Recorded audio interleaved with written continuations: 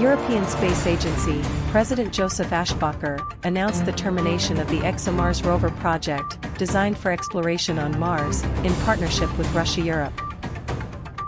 The project, which ESA started with the Russian space agency, Rosmocos, to search for signs of life on Mars, was stopped in March due to the Russian invasion of Ukraine. In the statement made by ESA officials yesterday, it was reported that the partnership was officially terminated.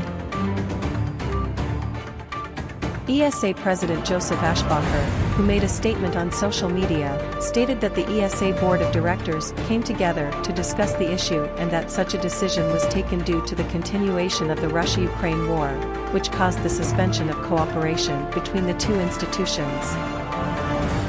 The Board of Directors asked me to end the cooperation with Roscosmos on the ExoMars Rover and surface platform projects. We will make a press release on July 20th on how we will move the projects forward with the new partners, Aschbacher said. ESA and Roscosmos were working on the ExoMars Rover project to study the surface of Mars.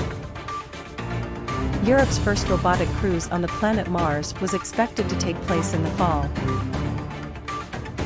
ESA, which is a member of 22 countries in total, froze cooperation with Russia in a press statement in March after Russia's attack on Ukraine. Until today, ESA and Roscosmos continued their cooperation despite the disagreements between the countries. However, Russia's invasion of Ukraine became the breaking point between the two institutions.